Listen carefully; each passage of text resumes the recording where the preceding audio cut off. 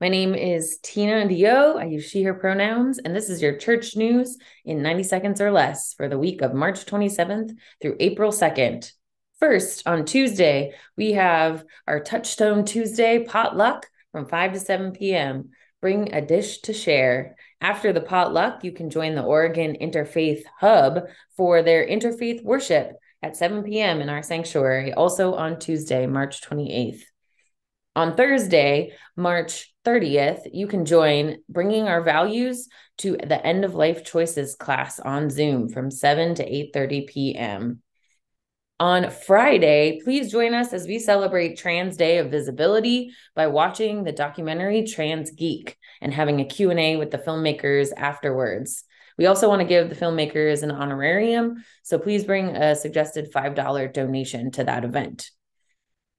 Also, on Sunday, April 2nd, you can join the board and the Leadership Development Committee at 11:30 after the service for a joint information session on the Committee on Right Relations and the upcoming slate for the next election year in our church community.